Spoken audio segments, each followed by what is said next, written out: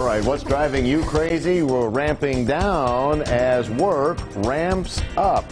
What? We are back up in the far northwest on the Centennial Bowl project where the 95 and the 215 meet. So to build the new and improved ramps you may have heard about, NDOT crews first have to close some of the existing ramps. And the latest is the one that you get to Buffalo off the northbound 95 at the 215. You know, the loop part of that ramp that used to circle around to the westbound Northern Beltway, that was replaced a month or so ago. So now the part of the ramp that takes you to Buffalo will also be out of service temporarily. It was closed last night at 8, scheduled to reopen at 5 this morning. NDOT's Tony Ilya tells me it's also going to be out of service tomorrow night, Thursday at 8 until 5 a.m. Friday. Same goes for Sunday night into early Monday. It's all about clearing space for what will eventually be those new bridges, including eastbound 215 to the south 95 and that fancy flyover planned to hustle you along from the north 95 to the west 215. But don't hold your breath waiting for those. The completion date listed as late 2021.